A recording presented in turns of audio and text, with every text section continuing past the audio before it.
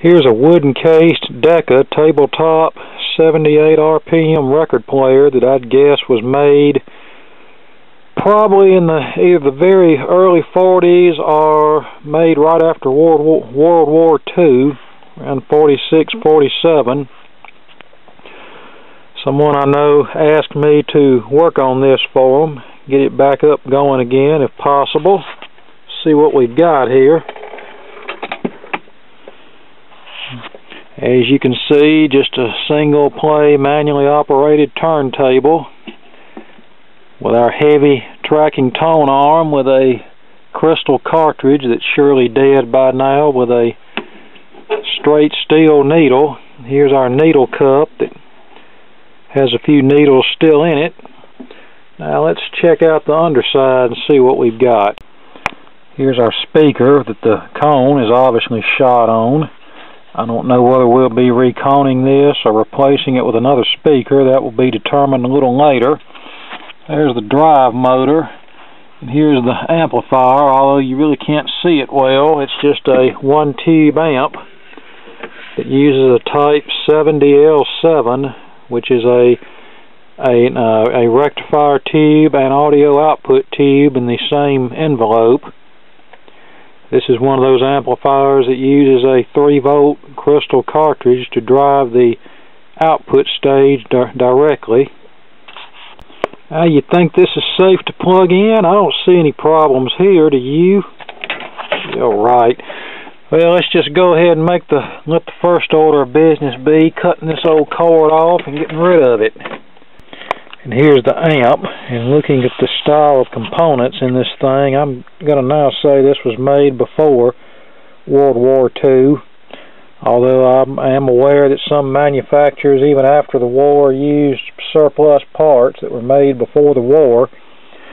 But I'm going by these Micamold capacitors here that I'm sure are leaky. And this resistor here, its purpose is to drop the excess filament voltage. We have a 70-volt tube here, so we have to drop about 50 volts. So that's what that's for. And this is a Magnavox permanent magnet speaker. I could replace this with a modern Chinese speaker, but I think it would be better to have the original speaker reconed. But I'll have to discuss that with the owner of this unit and see what he wants to do. But right now, let's concentrate on getting the amplifier up and running. But before we work on the amplifier, let's see how heavy this tone arm is tracking at. 89 grams. That's a heavy tone arm, isn't it? Which to me is totally unacceptable. Back in the day this was made, nobody really cared. If you wore the record out, you just went out and bought another one. But in today's world, a lot of the records we're finding are not easily replaceable. So what my idea is, if possible, is take this old heavy metal crystal cartridge out and replace it with a modern 78 RPM ceramic cartridge.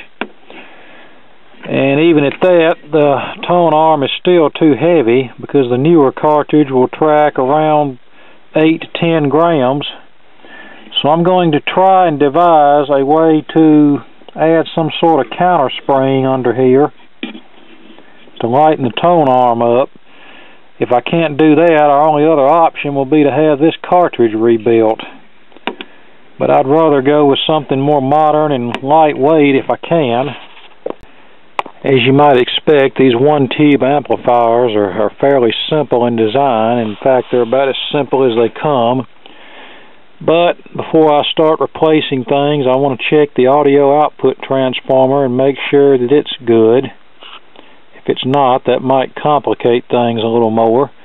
So let's check that now. And to do that, we'll just use our ohm meter. Have it set on the 2000 ohm scale. And we'll just measure across the primary winding. And we have our meter connected across the primary. I'm reading 224 ohms. So far, so good.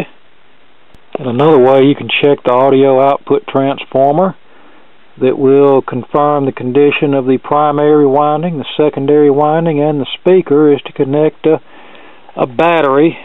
Normally a 1.5 volt battery should be sufficient, but I have an almost dead 9 volt battery here, but it has enough charge in it to do what I need to do. You just connect the battery across the primary winding of the transformer,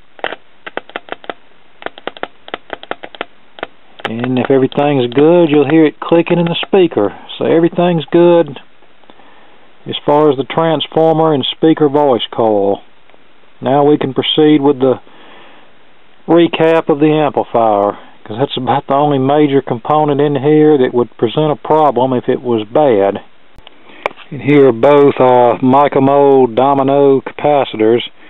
Now a lot of people confuse these for mica capacitors, but I don't believe these are actually mica caps. I think these are paper capacitors inside of a plastic housing, or a Bakelite housing. Whatever, they were considered high-tech in their day, but they weren't as high-tech as they would have liked to have thought they were. Okay, there are the two new capacitors installed, and thanks to the small nature of modern components, I can mount them in physically different positions than the original capacitors, yet they still maintain the same electrical connection. Now that makes it easier for me to do other work that needs to be done. And now we're checking the resistors in this amp. We have 3 of them. The first one is the resistor on the input side of the phono cartridge. It's supposed to be, looks like 150K, 150,000. However, we're reading 420,000. And here's our resistor in the power supply. It's supposed to be 3,000 ohms. We're reading 4,000 ohms, so that one's out of tolerance too. And here's our cathode bypass resistor on the audio output tube. Generally these are 150 ohms, although the color code is kind of faded on this one and I can't see it that well, but anything between 120 and 150 would be acceptable. Let's see what we have. We have 190 ohms. Yeah, that one needs to be replaced. Well, actually measuring it on the 2,000 ohm scale on my meter, we're reading 207 ohms, so yeah, that definitely does need to go. Oops, here's another resistor I missed. This is the surge current limiting resistor that connects between the cathode of the rectifier tube and the filter capacitor.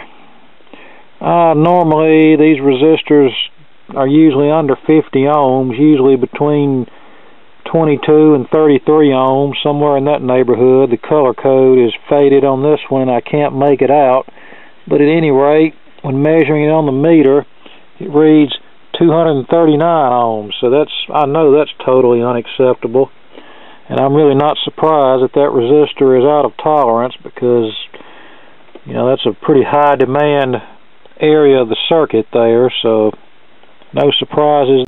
Now we'll analyze the capacitors. The first, domino cap, extremely leaky. Second domino cap, extremely leaky. Testing our electrolytic capacitor, section number 1. Extremely leaky. You can see the eye is not opening back up at all. And we're only applying maybe 60 volts to it. And section number 2 of the electrolytic capacitor, also very leaky. Taking that eye is not even opening back up. So yep, our capacitors were indeed bad. Okay, we have all the defective capacitors and resistors replaced. I've replaced the power cord. We have the amp plugged in, volume control turned up, have my clip lead connected to the audio input, And as you can hear, we're passing a signal. And a pretty stout signal to be a little one-tube amplifier. So as far as I'm concerned, the amplifier is repaired. Now we'll move on to the turntable. And before we move on to the turntable, let me just say another word about these Micamold caps, if I haven't already. These are a source of confusion for a lot of radio and vintage electronics repair people. In fact, they confused me at one time. I saw the brand Micamold and just assumed these were mica capacitors. Well, they're not. The Micamold is actually the name of the company that made these. And what I've learned over the years, any capacitor you find with Micamold on it, you probably need to replace it, whether it be a paper capacitor or a mica capacitor. You know, these were supposed to be cutting-edge technology, hot stuff back whenever they were first introduced, but like the bumblebee caps of the 40s and 50s, they weren't exactly as hot as they thought they would be. Oh, well, they would be hot stuff, all right, if you were to apply power to an item with these leaky things still in it. In fact, some stuff might get hot that you don't want to get hot. So best just to go ahead and replace them. Okay, I have an AC power cord connected directly to the motor. Let's flip it on and see what happens. Well, it runs, so that means the motor's good, but I can tell that the drive wheel is hard and has a notch in it, the bump, bump, bump, bump, bump sound you hear.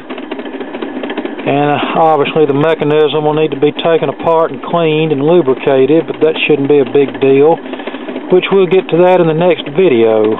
We're about out of time for this one, so we have the amp going. Now time to move on to the rest of it. So thanks for watching, and more to come later.